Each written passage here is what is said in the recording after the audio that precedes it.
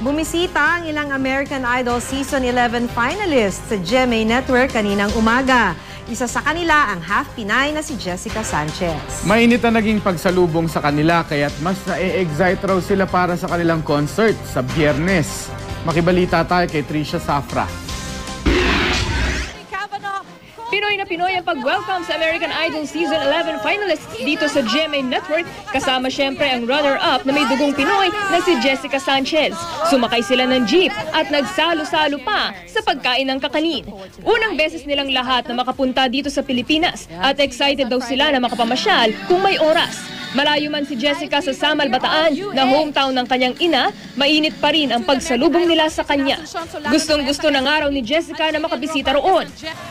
I can't wait to meet you. I hope I can make some time to meet all of you guys. I'm going to be here for like the next 2 weeks, so hopefully I can make some time to go visit you guys. Aminado si Jessica na hindi siya masyadong pamilyar sa ibang bagay tungkol sa Pilipinas, pero gusto raw niya itong matutunan. Yeah, but I'm definitely excited that they're going to come here and experience, all the food and the different culture, and I'm excited to learn even more about, my heritage and everything. Ang Pilipinas ang last leg ng concert tour ng Idols at inaasahan nilang magiging masaya ang kanilang pamamalagi rito. We're here and we're really excited to be in the Philippines. I think we've all agreed that this is going to be one of our most memorable places. Even more excited that we're in the Philippines celebrating that, so it's going to be a lot of fun. Then we have some crazy Philippine party. I love it. Mahal kita.